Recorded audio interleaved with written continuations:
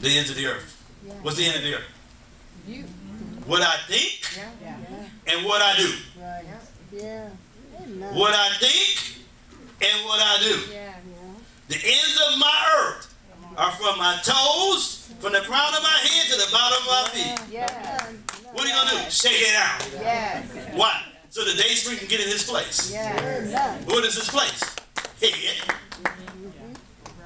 Overall. All things. I didn't write it. I'm just sharing. So some of y'all are like, y'all ready to just, I'm checking out. I did a teach a long time ago. I'm going to go back and do it because it's been a while. But I'm here to tell you, that we can't negotiate.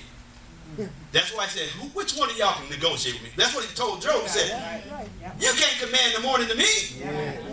You can't sit at the table and say, God, I want to give you half of this. I want this part for you, and I'm going to keep this for me. He's going to take it. He's going to take it. Whatever you're holding back, Ananias and Sapphira, he's going to, yeah, I know y'all read that story over there. They dropped dead. Why? Because they held back. Are people going to drop dead in the church? I don't know. I hope not. I hope it doesn't happen that way. I don't know God. I don't know God on that level. I know him on that level, but between me and him, I don't know. I can't. I just know he's not as simple as we made him, and as soft and feminine, because we feminized him. He's a masculine man.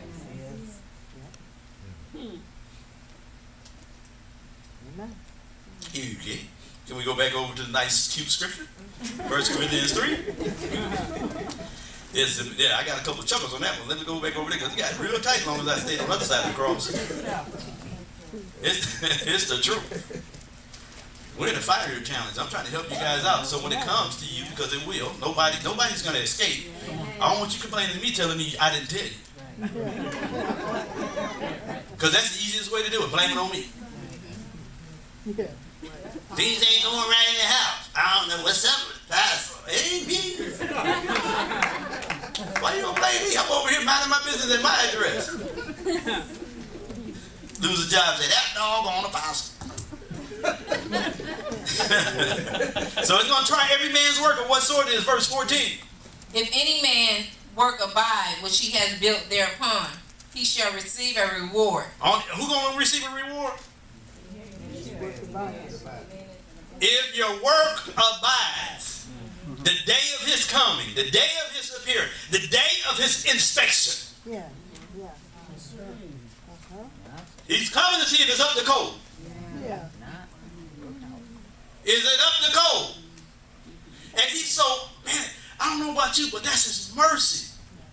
His mercy says, I'm not going to let you wait 80 years to build something, and at the culmination of all time and the ages of ages, you get on the other side and find out you can't come back. He said, no, I'm going to bring it in a revelation in Chronos. I don't know about you, that's good. And if he comes and he huffs and he puffs and he blows the house down, that's a good thing.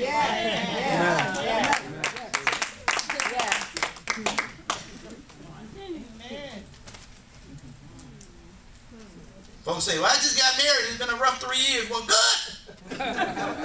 Good. I hate to see you in 25 years and say, it's rough still. No, do something with it. That's his mercy. He's trying to get your attention. Stop looking at me. You married us. No. That's exactly what I've been saying. Yeah, I followed your orders. You came to me, you said you had a date in mind, and I just said, okay. We had our sessions, we went through the whole motion. You wasn't forthright with some stuff, and you didn't come clean. Now it's appearing in the marriage.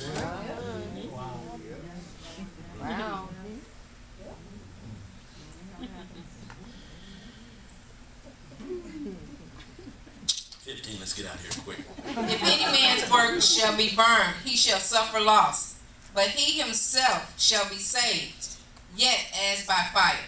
Fire saves us. The believer is saved in the fire. Yeah. Look like, really? Yeah. Really, you are. He didn't come to judge you. He came to judge the things connected to you. Yeah. So you can feel the flames on the door. You can feel the heat in the house. And you can't quench it. Amen. Don't come to me and talk about apostle, I need you to touch the grip. No! It's too hot. I got enough sense. Some stuff, man, you got to greet the firefighter when you leave the house. Anyway, y'all get that next week. The Spirit of God is at work at this present time, actively kindling his fire in the hearts of many. Fire isn't a bad thing, but a positive force to remove all corruption from our lives, so that only the man, Christ Jesus, will be revealed in us. For too long we've looked through a glass darkly, but now is the time, and today is the day of fire for those who desire to see him as he is. John the Baptist, a voice in the wilderness, declared a word that extends beyond the chronological fulfillment of Christ's atonement in the first century. He unashamedly trumpeted that Jesus would baptize us with the Holy Spirit and fire. And then you go to Acts, I think there's the 2nd chapter, verses 38 and 39. He told him, said, to as many as would call upon his name, he going to give them the same gift. So it just wasn't because of AD 70, it was a judgment against that system, as my preterist brother says. But Peter, under the unction of the Holy Spirit, said, this is that, talking about Joel, where the Spirit going to be poured out upon all flesh. So if you've been baptized with the Holy Spirit, there's a dial of fire on the inside of you. I'm the fire marshal. And today we're just going over there and we're going to crank it up a bit. What do they say? Turn it up. But it's not there to consume you. Just like in Isaiah, it says the day of the Lord is not there to destroy you. The day of the Lord is to remove the idols. One and the same day, he wants the idols removed. He's trying to remove our security. Our security blankets. And the things we built with our own hands. He's not going to be worshipped in man's hands anymore.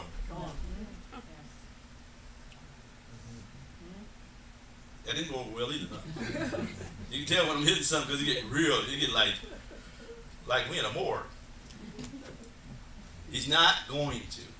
I'm going to say it again until it agitates you. He's not going to be worshipped or manufactured by the works of your hands. If you can carve it, if you can create it, it's not God. So many things in our life is on life support. Especially charismatics. ICU. Intense charismatic human. ICU. Charismatic Pentecostal folks know how to keep things alive. Come on, if we could just pray, if we could just fast, if we go to 2 conferences, we could just ICU. Yeah.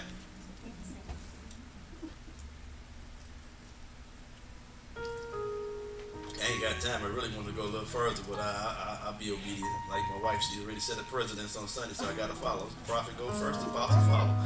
But he unashamedly trumpeted that Jesus would baptize us with the Holy Spirit and fire. Matthew, the 3rd chapter, verses 10 and 11, real quick. I got a couple of things to say, then I'm going to sit down.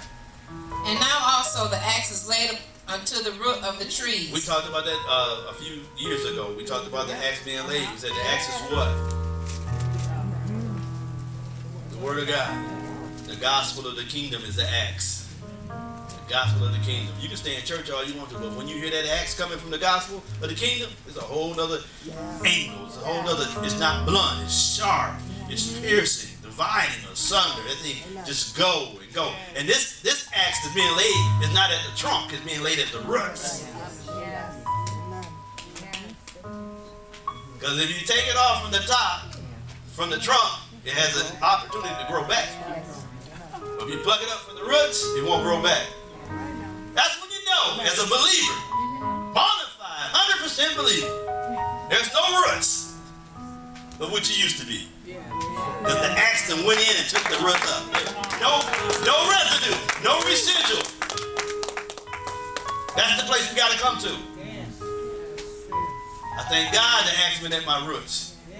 And every time I didn't know it, I don't care what it is, whatever tree that's in our life, I don't care what tree is in our life. It started off as an acorn. It started off small and insignificant. We sowed it. I don't care what thought it is. It could be being a macho man, whatever thought. I'm just saying.